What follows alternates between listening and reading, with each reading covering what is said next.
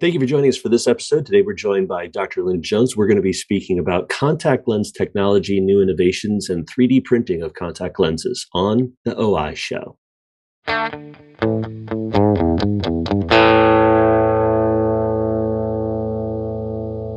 Well, thank you for joining us for this episode of the Optometric Insights Show. Today, we're joined by Dr. Lyndon Jones. It is a pleasure to have you on the show. Thanks for the invitation, Dave. Glad to be here. Yes. I think everybody knows who you are, but why don't you tell us a little bit about what's been happening occupationally for you in the last couple of years and what you're doing now? Sure. Yeah. So my main job these days is director of CORE. CORE is the Center for Ocular Research and Education. It's based at the School of Optometry and Vision Science at the University of Waterloo. And CORE's mission really is to work primarily in kind of 4 different research areas with sponsors and using grant funding. So we continue to work in the contact lens space. Many of the contact lenses that come on the market are things that have gone through our testing profiles at some point or other. So contact lenses, dry eye, myopia management, and ocular drug delivery are the kind of 4 core things, the 4 core areas that we're working. CORE has a group of just over 50 people, so we're the largest university-based research group doing work in that space. And we kind of divide up into basically our clinical trials platform, where we do human clinical trials at a variety of different stages of development. Basic sciences, so the sort of early stage development of dry eye and contact lens and ocular drug delivery. And then our educational platform that kind of takes the information from those 2 platforms and pushes it out to clinicians to try and explain why it's relevant and important for them to know about it. Yeah. Well, that's one of the things that I really love about the research that CORE puts out is in most cases, some of your scientists are way more brilliant than I am, and their writing is way more brilliant than I can read. But in most cases, when I read a paper, there's something that I can either apply or see that will apply to what I'm going to be dealing with in the future, or a product that you have come out with will share with me how I can go about bringing it into clinic and how I can use it. So that's something I've always appreciated about the research that you do, and then the writing that comes out of CORE.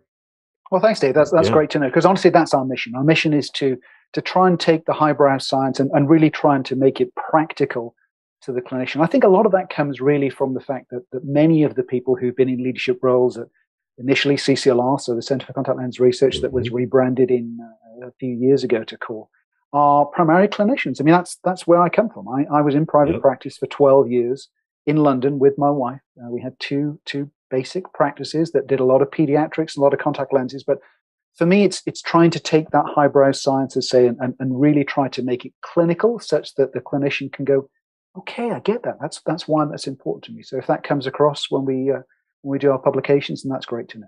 Yeah. Well, I certainly think it does. So, getting to talk with somebody who is living in the future, you literally are dealing with things right now that I have no idea are going to be available, and products that are coming to the market today that you saw years ago.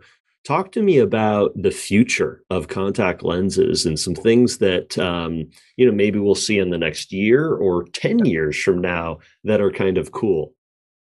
Well, it's really, and thanks for that opportunity, Dave, because it's really interesting to think about some of the kind of futuristic things that we actually have in the market now. I think there are a couple of things that we maybe don't appreciate that were 10 years ago science fiction. You're never going to be able to do that. One of the things being something like the transitions contact lens. So that the J&J transitions lens, a photochromic contact lens, it's been something that people have dreamed about for many, many years. And of course, now we've had that in the market for a number of years. Drug delivering contact lenses is another thing. I've been working in the area of drug delivering contact lenses since about 2002. And it seems like such a great idea. Whenever we treat ocular disease, we put drops in. Drops are great because they're nice and easy to pop in. The downside is they don't stay around for very long. They only stay on the ocular surface for, maybe 20 minutes at most before they drain away. So in order to get a therapeutically relevant concentration of a drug onto the ocular surface, you've got to really do 2 things. First of all, you've got to give a concentration that's really too high, because you need that concentrated amount on the ocular surface. That results, of course, in both expense increase because you've got more drug in the product than you really need. But the more important thing is potential toxicity issues. A lot of ocular drugs that we see, we end up seeing some potential ocular toxicity because the drug concentration is just too high, solely because it drains from the ocular surface for so long. So for many, many years, we've really tried to have that increased residence time on the ocular surface, and people have done it using a variety of different ways. There's a way of binding it to the ocular surface using things like maybe mucus binding agents, or typically we just tend to bump up the viscosity. You do that, vision goes down. So patients don't like using it.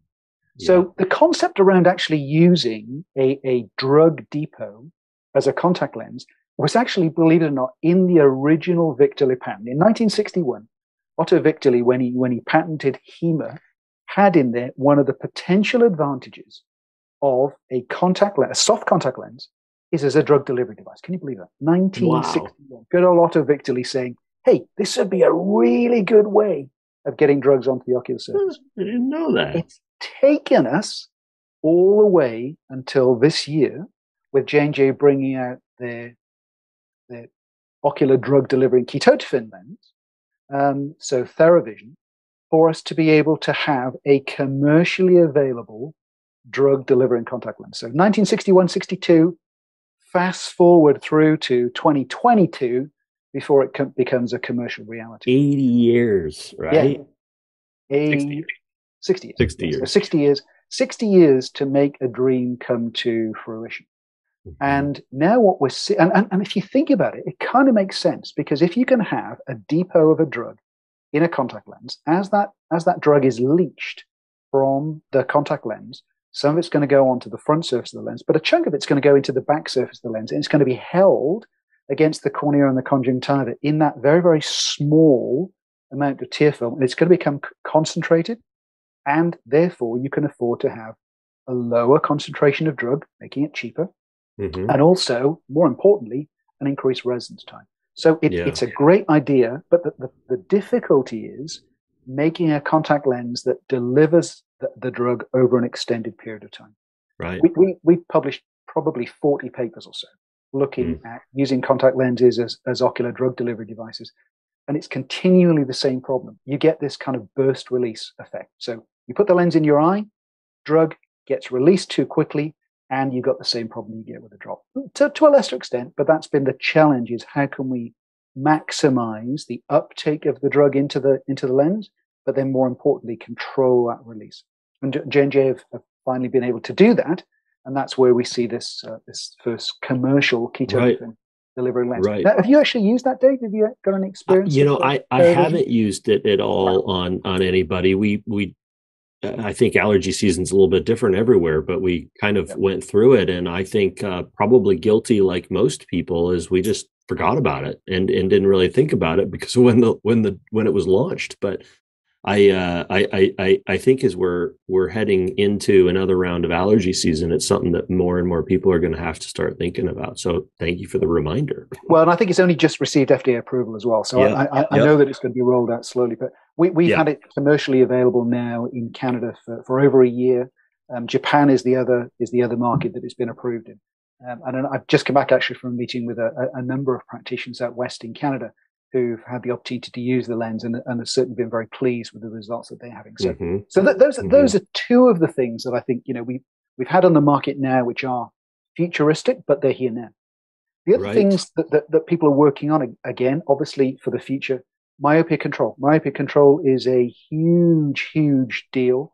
Obviously now we've got a number of products on the market, both contact lens and spectacles, as well as pharmaceutical agents that work very well. So we do have now proven products that work, and certainly some of those are contact lenses. We're going to see an expansion of those contact lens related systems for myopia management for sure. So that's going to be coming in a relatively short period of time.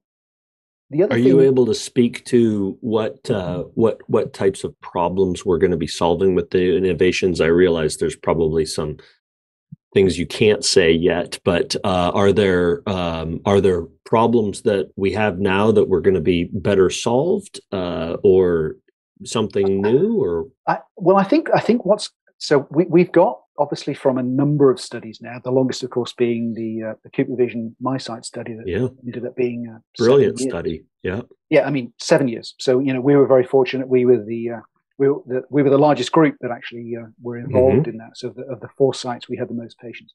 And there's no doubt about the fact that soft lenses and rigid ortho K overnight lenses definitely work.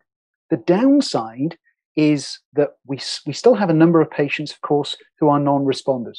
And there's certainly an interest in looking at combo effect. So how can you take a contact lens and maybe combine that with low-dose atropine? So there's some interest in looking at that. But when it comes to specifically the contact lens, I think what we're going to see is we're going to start to see some data coming out as to individualizing those lens designs. We know that there are some patients who simply don't respond, and we think that's probably because the optical design for that particular ocular system is not optimized. And there's a lot of work going into personalized medicine generally. That's not just in the contact lens field, that's generally. So I think we're going to start to see some diagnostic devices being produced, which will better enable us to come up with an optical design that works for those patients. So trying to look at individual profiles will work.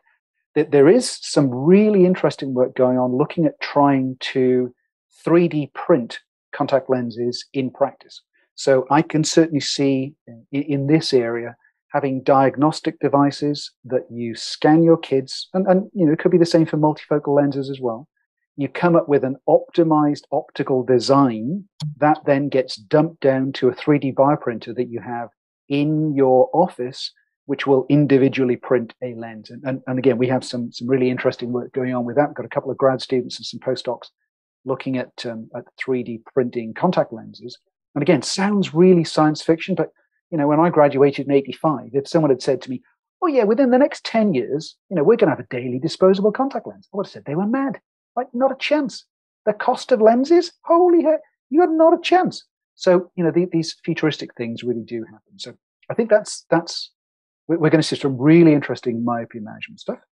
Yeah. And then some more futuristic stuff I think we're going to be looking at in contact lenses are really in 2 areas. The first of those is in not just drug delivery. There are going to certainly be more drug delivery devices coming out. So J&J have one out now, and then there's a lot of other work going on looking at various other medications.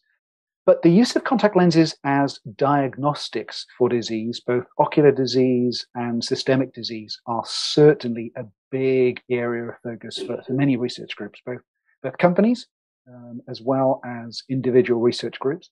And you're looking at companies here who are not just in the eye space. You're looking at Google, you're looking at a variety of other, particularly Asian countries, looking at Apple, all looking at these sort of diagnostic devices. Now, there is already one on the market, maybe that some of your listeners actually don't know, but there already is a diagnostic contact lens that's an electronic contact lens that is actually used in the screening of patients with glaucoma.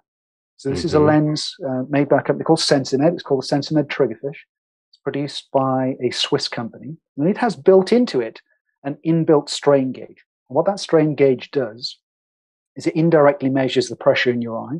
It's a silicone-based lens, so a silicone elastomer, not a silicone hydrogel, but a silicone elastomer.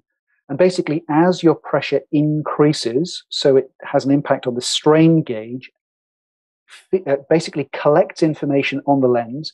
It then has a battery and an infrared system, a wireless system, that offloads that information to a recorder that the patient wears around their neck.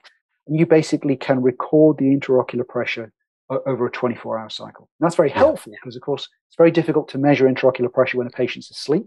Their eyes are closed, and of course, they're lying down. So it's been available now for almost 10 years, actually. So that technology's been around for a while. But other people are now looking at developing diagnostic contact lenses for looking at things like glucose in your tear film. That's been around for quite some time. Novartis had an agreement with Google to look at that and actually abandon that project, but use some of the learnings for some other things. We're looking at developing markers for cancer in the tear film, looking at markers for things like Alzheimer's, as well as other systemic diseases as well. So people are really interested in using contact lenses and detecting information from the ocular surface or from the tear film to diagnose not just ocular but also systemic disease. Now, the really interesting thing. Sorry, Dave. Well, I think that those things have been proposed, and we've heard about some of these electronics, but it's just interesting how all of the devices in our lives have improved with Bluetooth and radio frequency and battery size and all of those sort of things. And so, some of those sort of things have just waited until that next device for external communication has been available, right? And how the triggerfish has evolved and even gotten even better because of some of that external technology that needed to be developed. The contact lens is there and ready to sit and do what it needs to do, but it's needed to house all that stuff. And now I think those type of innovations have just made strides and are continued to going to make strides, because all that stuff is going to be better 3 years from now than it is today. Leaps and bounds. It's going to double or triple in its innovation. Yeah, so, you're bang on. And you can see that actually in publications. It's really interesting if you track the kind of electronic contact lenses and drug delivery contact lens publications. It basically triples about every 5 years. Mm-hmm. So as those developments have occurred, so the research in those areas have correspondingly increased in terms of interest, because the likelihood of actually being able to commercialize something, of course, goes up enormously. So combining those two things together, using a contact lens as a drug delivery device and combining it with a diagnostic device, of course, is in that whole realm of theranostics. Theranostics being, devices that are able to both detect disease and then treat it at the same time. And so we're looking at a new area of work, particularly actually being looked at in Asia, of developing what we call theranostic lenses, which are able to say take a disease, detect that disease, and then have an inbuilt reservoir of drug that on demand can deliver that drug at the same time, in the same way that we're seeing that now in diabetes. So theranostic contact lenses are being worked on. And I think if we're looking at that sort of diagnostic concept, we're probably 5 to 10 years before we're going to see really much come to market on that. And then the final thing is the thing that, again, is really of interest, because we're now seeing, Apple, for example, saying that they're going to have a head-up display contact lens within the next 5 years. Looking at companies like Mojo, really getting good attention in terms of their, bringing in lots of money to have these head-up display electronic type contact lenses. They've now formed a partnership with Menicon to look at trying to take these into clinical trials. So can you describe a little bit of what this? I think I understand what you're talking about, but some listeners may not. What would this head-up display type of thing look like? You put these contact lenses and then you're in a virtual reality, or are you thinking more of an AI type of atmosphere? It's more like augmented reality. So virtual reality is where you're in a completely immersive world and that, of course, that's how we see these sort of these goggle type systems. Yeah, the big headsets. Yeah, the big headset ones. Augmented reality is where you basically overlay that information into the natural world. And it's really that augmented reality that we're looking at with contact lenses, because the lens will be a normal corrective device, but it will have built into it basically screenability, such that you can actually have overlaid on your natural world either messages or websites or things. People are looking at, for example, being able to look at facial recognition software, so that you can. I'm terrible with names. I'm really good at faces, but I'm terrible with names. Mm-hmm. And one of the patents that have just come out from Asia is being able to look at someone's face and it automatically being able to tell you what the person's name is. How scary is that? Yeah. So those. Well, I think about the optometry conference that we go to, and we don't have badges anymore. We just see each other's names, and walking around the street and a stranger and be like, "Hey, what's up, Tim?" Right? How cool is that? And of course, the annoying thing about those badges is, even when you do have badges, there's at least a 90% chance that the badge is going to be flipped around and you're looking at the back of it. It's not 50-50. It's definitely 90%. Those badges should be on both sides. But so there's lots of stuff going on in, super duper, really exciting things about contact lenses. Yeah. And apart from that, companies are really working on trying to solve the one major problem that we still continue to have, of course, which is comfort. Comfort, or rather discomfort, is still a big issue. But we're looking at a lot of companies now trying to develop better materials that look more and more and more like the ocular surface. So more and more like the cornea or the conjunctiva, and such that when the undersurface of that lid, when that palpebral conjunctiva rubs over the lens, it feels more like it's rubbing over the cornea and the conj rather than a piece of plastic. So those are the kind of more basic things that companies are working on to try and make more biomimetic type lenses. So I think if you're a contact lens practitioner, it's a really cool time to be looking at using contacts in your practice. It is. I've been speaking for the last 10 years on new and innovative uses for contact lenses, and I still have the same course, but it's changed every year, and it's all these new things that are, coming out, these new innovations, new ways we're using old technology, so thanks for updating my lecture for me with the present for the discussion today. You're welcome. Yeah. Well, thanks a lot for all the things that you do for our industry, for contact lens practitioners. We really appreciate you and Debbie's contribution. It's been awesome. We really appreciate everything you do. Yes, Dave. Great to have a chance to talk about it. Thanks for the invitation. Thank you. And thank you for joining us for this episode. Make sure to like and subscribe, and we'll see you again next time on the OI Show.